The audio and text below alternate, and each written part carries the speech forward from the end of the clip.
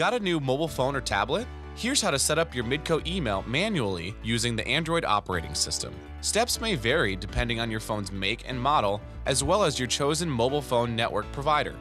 Start on the home screen. Tap the apps icon located at the bottom of the screen. From there, tap Email. Tap Other.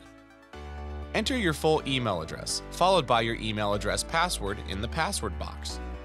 Tap Manual Setup. Tap POP3, then tap Next. Confirm or enter your account information in the spaces provided. POP3 server popa.midco.net. Security type SSL accept all certificates or SSL/TLS. Server port 995. Username is your full email address. Password is your email address password. Tap Next. For outgoing server settings, confirm or enter the following information. SMTP server smtpa.midco.net. Security type SSL accept all certificates. Port 465. Require sign-in should be checked.